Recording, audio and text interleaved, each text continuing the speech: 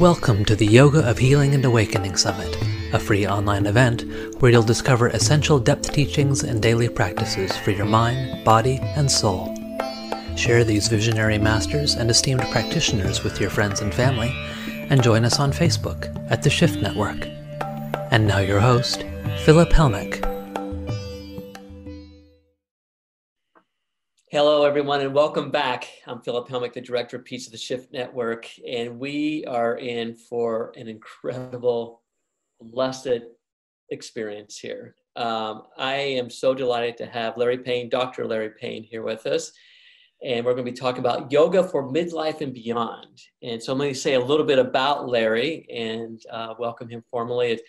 Larry he's special. I just have to say. He's been studying and practicing yoga for over 40 some years, and we'll learn more about that. How much you need, Phil? well, let me do the thumbnail sketch here. The thumbnail sketch is Larry's the founding president of International Association of Yoga Therapists and co-author of the new revised Yoga for Dummies, as well as a yoga therapy and integrative medicine, Yoga RX, the business of teaching yoga. He's also the co-founder of the yoga curriculum at the UCLA School of Medicine and director of the Yoga Therapy RX and Prime of Life Yoga certification program at Loyola Marymount University in Los Angeles. And Larry and I were just talking before we got onto the call. If you go to his website, Samata, Samata.com, Samata, Samata.com, and go look under About. Look at the photos of Larry with Western yogis and then Eastern Indian yogis. And there is such a rich life that Larry has been living.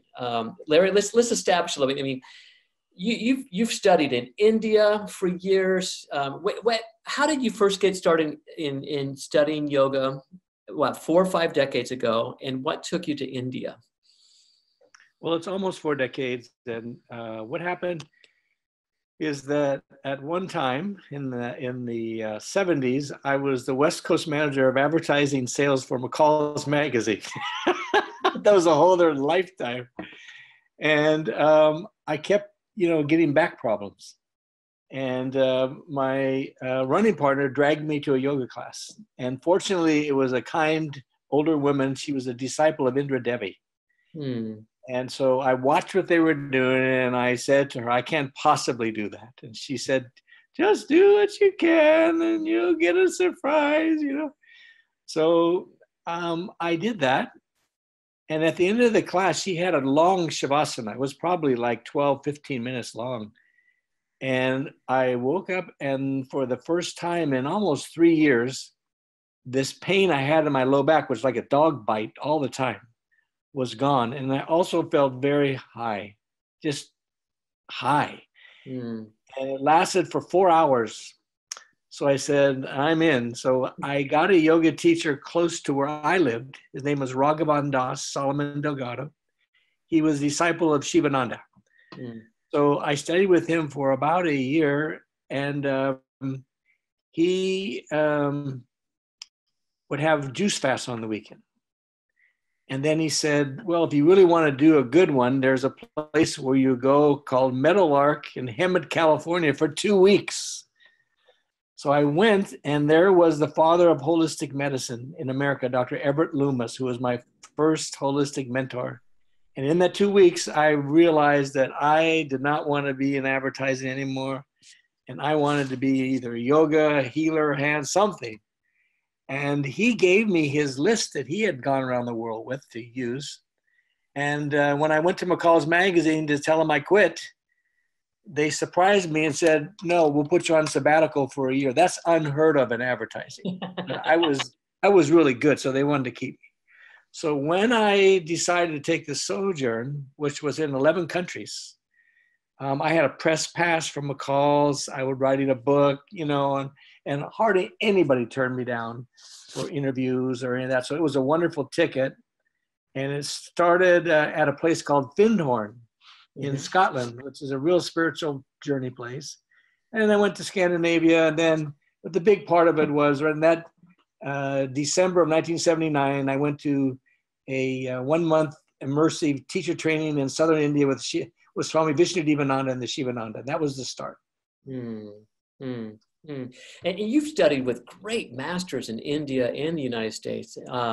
We were talking a little bit earlier how you went, we were with the great teacher Krishnamacharya, and then his sons, and Desikachar. yeah, it's just, and it sounds like all this just organically grew with your deepening understanding of yoga from these great masters, including great masters in the U.S. And then you went ahead and you got some advanced degrees. And tell us about those, how you combine like this deep practice together with these Western medicine, Western degrees. So, what's interesting is that when I took this trip and I decided to keep going back to India, I went like 4 times, and then I followed Desikachar all over the world. So this was expensive. So in advertising, I did well. So I actually, put a lien on a house or 2 and invested something like $350,000 to go to India and all that. And to have this great teaching from the Krishnamacharya lineage. But at that time, there was absolutely no college in America that had a doctorate or a master's in yoga. Mm. But they were the alternative schools. And then there was a book by a man named Baird who rated all of them, because some of them were just diploma mills, But there was one in Brentwood called Pacific Western University, which had the highest rating. So I went there, and what they allowed me to do is take a lot of the teachings I had from Krishnamacharya, put them into books and things like that, and do projects.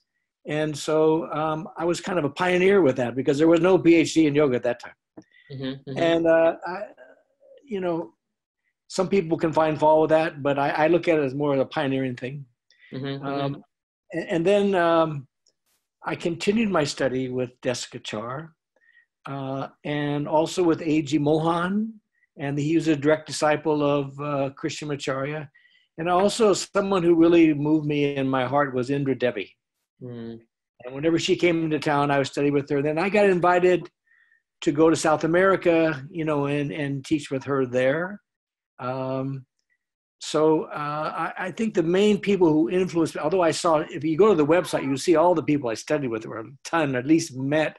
I was a few weeks with Iyengar, and then I studied with one of his teachers for 7 years, a lot. It's a rich background, I have to say. Mm-hmm, mm-hmm. But when I had been to India 4 times, I finally decided it was time for me to set up shop and be okay with yoga therapy. And while I was in India, I met Richard Miller, and the 2 of us started the International Association of Yoga Therapists, which this year will be the 30th anniversary, and Richard and I will be honored that in June in the Marriott Hotel. Okay. So when I came back, I had the honor of meeting a man who was the premier sports medicine in like holistic integrative medicine place. His name is Dr. Leroy Perry. And he had the International Sports Medicine Institute, which is now called International Sports Science Institute. And there was neurologists, acupuncturists, physical therapists, chiropractors. And he invited me to have the first ever yoga therapy center there. So it was the first one in Los Angeles, and really the first one in the United States of that type in a sports medicine. Mm-hmm. And in 1984, the Yoga Journal did a story on us. And that was the first time ever there was a story on yoga therapy in the Yoga Journal. Nice, nice. And yoga therapy, I mean, and it's really grown. I mean, you've created the curriculum at the UCLA School of Medicine. And so this real integration of modern medicine and Western science and ancient yoga, you've been really at the forefront, together with Richard Miller and others, of looking at that integration and for yoga therapy. Could you say a little more about that, Larry? Yes, there are a lot of schools. Krishnamacharya was and Desikachar were yoga and Ayurveda, and I have studied some Ayurveda. And our main course is at Loyola Marymount University now, where we have the yoga therapy RX. And we were one of the very first to have yoga and integrative medicine. So I was influenced by that, by this Dr. Leroy Perry. I think for the future, where it's going is yoga and meets modern medicine and psychology. You know, for the future, that's where we're going off. So our school is unique that way. But here's one of the things I want to point out. I love Ayurveda. It's great, and we have it in our course because you have to know something about it. But we lean on the integrative medicine because how many Ayurveda centers are there in California? Total, you know? How many chiropractors? 30,000. How many physical therapists? 20,000. Osteopaths? 10,000. You know, these are all people that our graduates can work with. And in addition to what they learn in yoga, if they know how to do what is called SOAP notes, that's how modern medicine communicates with each other. You know, it's a way of describing what happened, whether you were the nurse, the doctor, the yoga therapist, whatever. And the people have these tools. And so I think it makes us unique. And the other thing is that we are with the premier university of yoga studies. You know, Loyola Marymount University was the first one to have a master's in yoga. There's another school, Maryland University, that has a master's in yoga therapy. But we were really the first, and there, to my knowledge, there's no other schools that are part of this yoga therapy programs that are hooked up with a, you know, like a full-on university. Okay, and so I want to draw out some more distinctions here. I want to draw out some more distinctions about what is yoga therapy, and then what is prime of life yoga. Okay, and sure. So let's go a little deeper. What, you know, for someone new to yoga therapy, what is it in a nutshell, Larry? My teacher, Desikachar, put these things in nutshells pretty good. Yeah. So, you know, if you go to the iayt.org, you will see countless pages of definitions of yoga therapy. Okay. But in my opinion, yoga therapy is for people who don't fit in a group class for whatever reason. It could be physical, mental, emotional. They don't fit in a group class. They need one-on-one attention. So the technical word is yoga chikitsa. And the general word is chikitsakrama. Chikitsakrama is anybody who works with the whole person in Eastern philosophy. And yoga chikitsa is yoga therapy. So that's the approach. Okay. One-on-one. It doesn't work in a group class. Now, the most common ones you're going to get are musculoskeletal. You know, 4 out of every 5 people in the whole United States seek professional help for lower back problems sometime in their life. Okay. All right. So you start with those things. And then, you know, we have, in the first year, we have the musculoskeletal system. In the second year, we have all the other systems of the body. Nervous system, digestive, circulatory, you know, all of those.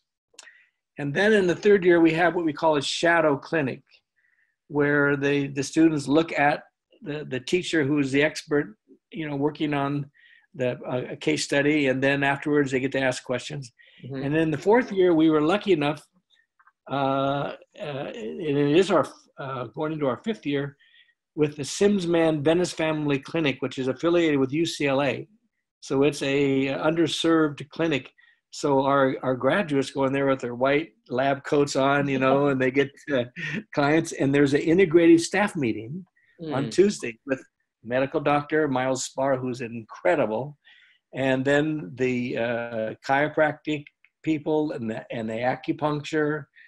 We all, in the yoga therapy, all have an interactive meeting, and then they see patients. Nice. And cool. So all of this is integrated together, and yoga could be part of the therapy.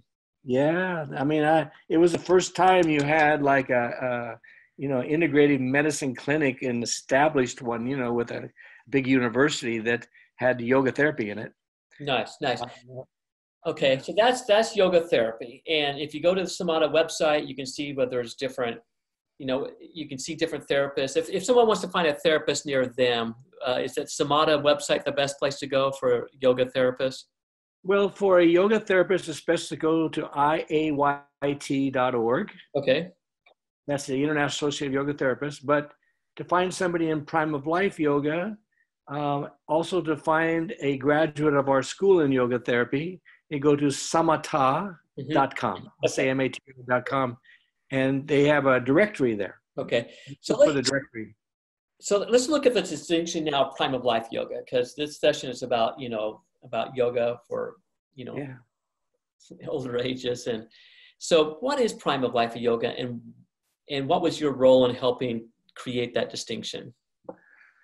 Well, if you sit back and look at yoga in America right now, about 80% of the public classes, somewhere in the name it says flow, some kind of flow yoga, flow this, flow that. And this has been like a assimilation. And really, if you want to give somebody credit, there's a man named Ganga White who has the White Lotus Foundation, and he hosted both Iyengar and Pattabhi Jois at his studio and home. And he synthesized both of those teachings and made a video called Aerobic Yoga. This is like 30 years ago. And then he changed the name to Flow Yoga. And that is where it really started, to give somebody credit. And then that was a simulation of these teachings. But what people don't know is that those teachings were given to people like Iyengar and Pattabhi Jois when they were 16 years old. How do you teach a 16-year-old? That type of stuff. Also, in India, they talk about 3 stages of life. Shikshana, which means the building stage. That's like 8 to 20 something. And then Rakshana, which is the maintaining stage, midlife. And then there is Chikitsa, which means, the therapy. Now in India, that first stage, Rakshana, ends much earlier because people get married in their early 20s. By the time they're 40 or 50, they're almost retired. And by 50 or 60, they're in search of God. In America, at 50, people are on their second or third marriage and around the kids. It's a different lifestyle here.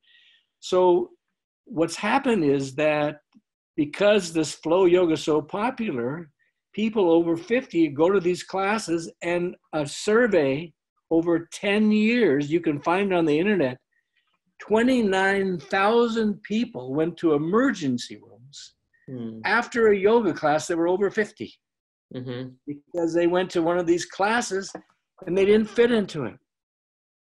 So it's like, why should you have to stop yoga? It goes flow yoga, then it drops off to chair yoga and restorative yoga with nothing in between. And what people don't know is that same man, Krishnamacharya, who taught Iyengar, Pattabhi Jois, and many others, started teaching differently when he got his first ever middle-aged Western male student, Dr. Albert Franklin, who was the ambassador to India. And then he started teaching differently. And Dr. Franklin blessed my studio, Samata, in the beginning. And so he started to make these adjustments, and he called it Vini Yoga. So Vini Yoga means that you teach to the whole person based on their abilities, their education, their psychological, and the breath change, the focus changes from, perfect form to function. More of an emphasis on the breath. Forgiving limbs, unheard of. Forgiving limbs, are you kidding me? You can soften your leg. And you can. And one of the poses that's really a dangerous pose for men is a seated straight-legged forward bend, Paschimottanasana. And every weekend, somewhere in America, there's a guy who's 55 who at a hotel or something goes to his first yoga class, and there's a very gorgeous yoga teacher, and he's sitting with his legs out, and he reaches for his toes, and he tries too hard to keep up with everybody else and throws his back out. So it's like, it's a difference between perfect form, which these young kids learned, and then function. Mm-hmm. You know, if you in the Yoga for Dummies is the only place I ever saw that they said it was okay to bend your knees. But you put up yoga teachers, you put up half the population and tell them to stand straight with their legs and put their head on their legs, they can't do it. Right. Yet people try to force themselves into that. So we're learning something about this, and our culture is different than India. Okay, all right. And so now you've really become one of the central figures in yoga therapy and prime of life yoga. And I hope so. Yeah, I mean, well, it's just the joy you have about talking about how you're doing what you love, and you know, and now you've been asked to write a book. I love that you write these Yoga for Dummies books. And now tell us about the book that you're going to be coming out with soon.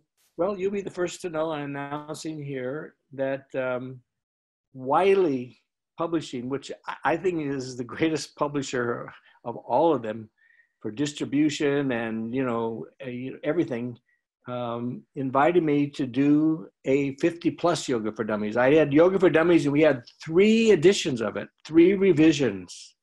And let me just give an honor shout out to the late Georg Feuerstein, who invited me to be his partner in the very first one years ago, and his wife Brenda, who sent out love.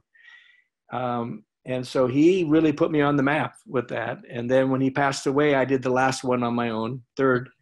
Now, this is something that'll be totally mine. And the distribution of the Dummies people is incredible. And we are actually going to see if we can have some type of partnership with AARP, which has 90 million subscribers. Yeah, there you go. That would be nice. Yeah, that would be nice. It'd be great to have your work out there further. And then also just more of just having out there that there is a prime of life approach to yoga, that if you're 50 and above or 45 and above, that yoga can meet you where you are for this stage of life. So let's just for people who this might be new for them, please draw out what are some of the distinctions you see of prime of life yoga. Well, first of all, you don't have to do the hard postures to get the benefits. Okay. So we've taken like 20 of the safest postures, and people can ask for that. They just go to my website and, Larry@samata.com. I'll send you the copy of it, and there's a lot of videos there. I'm not trying to plug all that, but the people want that style of yoga. There's 6 videos that are all in this vein. So it's like the first thing is you don't have to do the hard postures. The next thing is you can have forgiving limbs. It's okay to soften your arms and legs if you need to. Now, there are some people who don't need to. Fine. But the majority of the population could. And, it really starts to change at age 40. But there are a lot of people who still are kicking, 40, 45. And the reason I say 50+ is because that's where you have the most support with websites. And by 50, people have changed. So that's where they appreciate it the most. But there's still a lot of people 40. There's also young people who just like a safer approach that like to take. I have people in my class who are like 22 years old and somebody who's 89. So it's like, it's a safe approach. The other thing is that Desikachar and Krishnamacharya taught in this stage, you move in and out of a posture before you hold it. So all the ones I learned before were just, you go into a pose and you hold it. Where this is, you move in and out with the breath and then you hold it. And what that does is it allows you to go deeper into the stretch. And there's scientific principles like if you move your leg up and down before you hold it in the hamstring stretch, it'll stretch further. And it's a scientific principle called PNF, proprioceptive neuromuscular facilitation. That's why we call it PNF, because it's too hard to say, But and then picking these user-friendly postures. You don't have to do, like I say, all the hard ones. And then the sequence of the postures.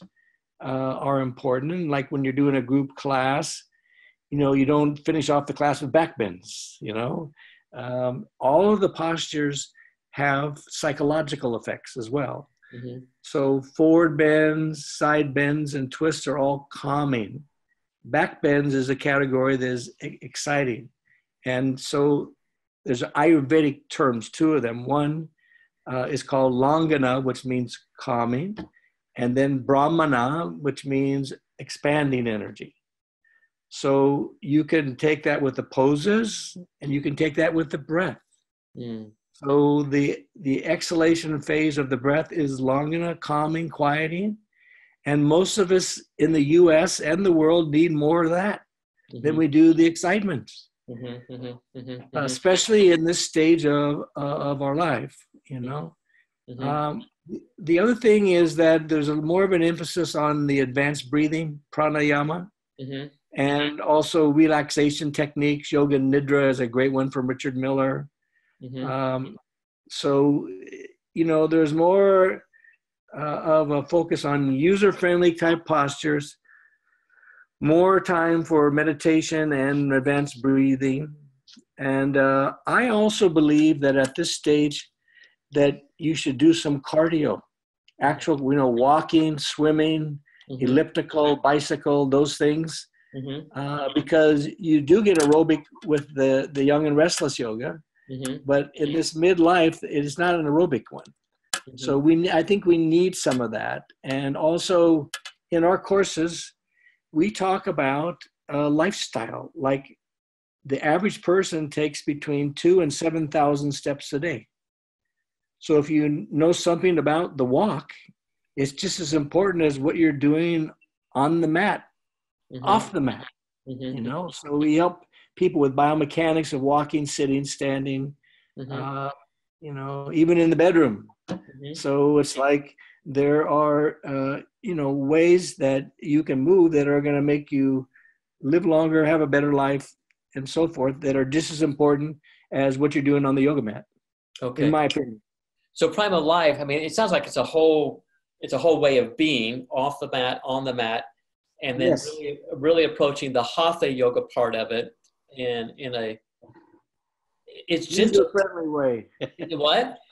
User-friendly way. User-friendly way. Okay, so you're not going to a class and trying to keep up with the 25 and 26-year-olds and then cracking. Going to the emergency room. Going to the emergency room and being the one that's carried out on the stretcher. No. And what kind of transformation do you see in people's life who really embrace Prime of Life yoga? Well, the first thing is that when people come to yoga classes that they know that they can do, they feel more accepted. So immediately there's a sangha. These are people who have found the style of yoga, and I always have tea after my yoga classes. So people sit around and talk and share. I've seen sharing as being something all across, with the big teachers. So there's a communion, there's a sangha, and there's a big sangha with Prime of Life Yoga now. I've been doing this about 8 years, and there's a really great center in Princeton, the Princeton Yoga and Health Center. There are centers, in San Diego and Austin, Texas, and all the kind of places I've been going and visiting and teaching. So it's spreading. And the more we get online like this, the more they have a chance to, for instance, we're offering everybody a free yoga class called A Tour of the Joints. This is the age when you start having problems with your knees, your hips, your back, and all that stuff. So that's where the yoga therapy comes in and supports people who need that. But the class that's there, that's free, is one that's like all the main joints that people start having problems with: knees, hips, low back, upper back, like that. Okay. People take advantage of it and use it. Okay. And again, what's the best website for learning more about Prime of Life Yoga? samata.com, pronounced Samata. .com. And when you go there, you'll see, when it says about us, you'll see all those pictures you talked about. With all I love those pictures. And then it'll say, you know, like there's a store where you can go and look at a whole bunch of videos, books, that type of stuff. And then it has, you know, the events about the college, you know, where we have people coming internationally to this course in Los Angeles, flying in from Canada and so forth and so on, because it's all on weekends. And it starts in October and it goes, you know, 11 months. And then, you know, I have a long time private practice in Marina Del Rey where people come to see me privately. Okay. All right. And what does Samata mean? It means harmony and balance. And when I was first studying with Desikachar, I went to the Adyar Library. That's a place in India where they still have very important documents on palm leaves and things like that. And I knew I was going to have a center when I came home, and I came back to you when I had two names. And I asked him, and one was Santulan, which sounded pretty cool to me, you know, and the other was Samata. And he said, no, Samata. He says, Santulan means like you're balancing on weights or something like that, that kind of balance. But Samata means a balance in life. Oh, nice, nice. So Primal Life is really about a balance in life. So we reach this state of life. We do yoga in a friendly way to our body, on the mat, and then movements off the mat, and then also just lifestyle, and in order to have harmony and balance. So for folks who are listening, what are just in addition, you know, what are some other just few tips that you would have people think about in terms of Primal Life yoga? I think that the first thing is don't go to a yoga class that doesn't feel intuitively right to you. You know, and a lot of times people don't have choices where they live, so you can go to videos, you know. The other thing is that see about the possibility of a personal practice. And if you have one, just 10 minutes a day is pretty good. I am available now on Zoom for people from anywhere who want to have, you know, private lessons. That's been pretty nice lately with the Zoom. But you know, if it doesn't take a big amount, a long time practice, 10, 15 minutes a day, you know. And also I would keep the cardio in there. You know, your weight is a thing that starts to happen later in life for people who aren't, you know, like watching their food and all this stuff. So some type of cardio. And the other thing is to associate yourself with people that make you feel good. You know, life is short. And I've always tried to do what my main teacher, Desikachar, told me to do. And he said, be an example. So I try to be an example of how to treat other people, how I'd like to be treated, and to do something good in the world. You know, I was so happy that I changed my career from advertising to being a yoga teacher. I love it, Larry. Oh, what a delight. I love this interview with you. You're a special man. Well, thank you, Larry. The feeling is so mutual. It's just always such a delight. And, you know, there's so many questions I have for you. I mean, part of me wants to hear more of these stories about studying with these great masters. Is there any story that really stands out, whether it was with Krishnamacharya or one of his students, where they really pointed out the need to adjust yoga to the stage of life? You know, in addition to not quite that story, but a funny story. It was two parts. Okay. You know, when I was traveling in India for the first time, and I had my press pass and my camera and my video and, you know, my audio recorder, nobody turned me down. But when I got to Krishnamacharya Yoga Mandiram, Desikachar comes out and says, you know, my father doesn't do interviews and so forth. He says, but if you want to meet him, if you can wait for 2 weeks, I'll see what I can do. So in the meantime, he gave me lessons with A.G. Mohan and then later him. And so after 2 weeks away in India, Krishnamacharya walks out, and he was 5'1", but he seemed like he was a giant. And he walked around in Jalandhara Bandha, which is a bandha to keep his energy in. And I didn't know the Indian tradition that you're supposed to touch people's feet. That seems weird to us in America, but it's a very common thing you do out of respect to elders or your teacher. So he comes out and I just put my hands together and namaste.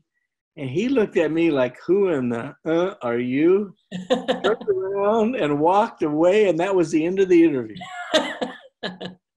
So the next time I came back, he had broken his hip and he was in bed. He didn't want an operation. So he was in bed and he never got out of that bed. And he had all these straps and things hanging down that he could do his exercises. And he was constantly repeating textbooks that he had memorized from a childhood.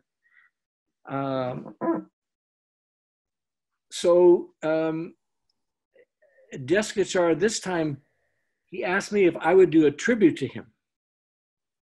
And in America, and I said, yes. So now he brings me in to meet his father, and he told me exactly what to do, how to keep my eyes on him the whole time, touch his feet. And when I left the room, to keep my eyes on him on the way out. And he was like a different person. So he gave me a 20-minute ceremony, Krishnamacharya, to bless my venture that I was going to do for him. That was quite a story, you know, and I kept those things for a long time. And then we do have this DVD that is 80 minutes that has people like Desikachar in his prime, Indra Devi and so forth. It's not like watching Homeland because it's 80 minutes, you know, but it has chapters. And people can look at it, and you can also find that at the website. But it's a pretty good one. It talks about Krishnamacharya's life. You know, what I love about this is here you are, you know, these early years, spending time with great masters in India. And yoga is several thousand years old. And then you've been really at the forefront with yoga therapy with Richard Miller and others.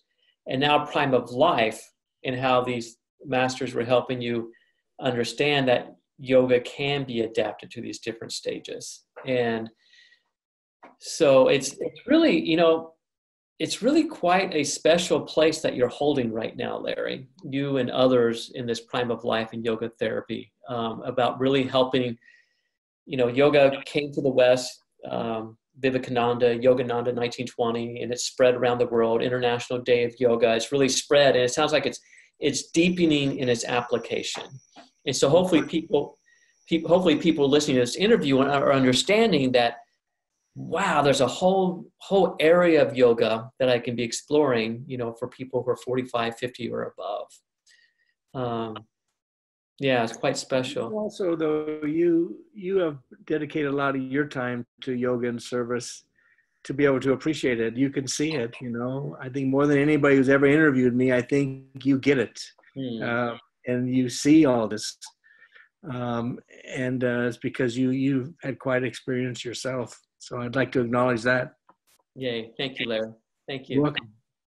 Well, my friend, any closing comments for people who are listening here about and who are just like, whether they have a really established yoga meditation practice or they're thinking about it, anything else?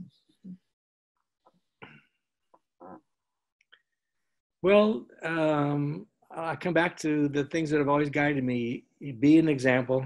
You know, if you're going to be a yoga person, a yoga teacher, be an example of, you know, basically we're talking about yamas and niyamas, you know, how you treat other people, how you take care of yourself.